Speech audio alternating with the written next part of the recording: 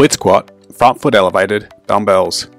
The front foot elevated split squat is one of my favourite unilateral lower body exercises as it offers many benefits including structural balance, knee health, hip flexibility, ankle flexibility and lower body strength gains.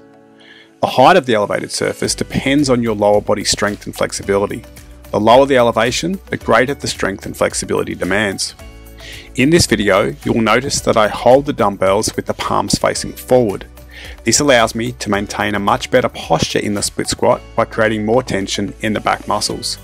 The palms facing forward helps to set the shoulders in an externally rotated and slightly retracted position that encourages me to lift the chest. Palms facing forward is my preference, but palms facing inwards is also an option. To perform the front foot elevated split squat, place one foot on the elevated surface and the other on the floor. The stance width will depend on your hip flexibility and the elevation height, and you'll need to experiment with this to find the best width for you. You want to keep the feet hip width apart. Imagine you're standing on tram tracks and not a tightrope, as this will affect your balance. A common mistake in the split squat is not keeping the hips square. As we move down and forward in the split squat, the goal is to stretch the hip flexors of the rear leg. If you have tight hip flexors, the body tries to move around this by rotating the hips away from the stretch. This allows you to move deeper into the split squat, but it fails to stretch the hip flexors, which is one of the major benefits of doing split squats in the first place. To fix this, you want to ensure that the rear hip is internally rotated and the hips are square. You also want to tuck the pelvis under and keep the rear glute contracted to increase the stretch on the hip flexors. It's also essential to keep the heel of the rear foot off the floor. You want to have both the knuckle of the pinky toe and big toe pushing into the floor. If the pinky toe knuckle lifts off the floor, chances are the hips are not square and the body is moving around the stretch. Focus on internally rotating the rear hip, contracting the rear glute and pushing the knuckle of the pinky toe and big toe into the floor. The movement is both forward and down simultaneously, with the intention of pushing the front knee over the toes.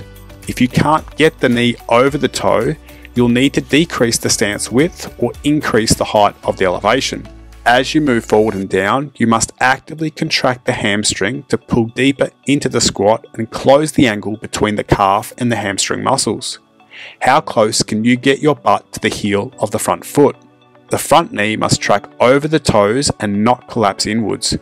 Use the glute to abduct the leg and keep the knee tracking over the toes. At the bottom of the movement, the heel of the front foot stays connected to the elevated surface.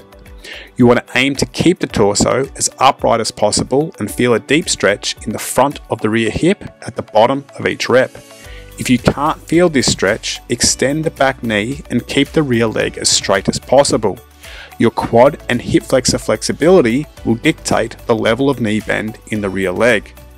From here, reverse the movement by moving back and up simultaneously to fully extend the front knee and return to the starting position. Make sure you use the breath to help stabilize the movement.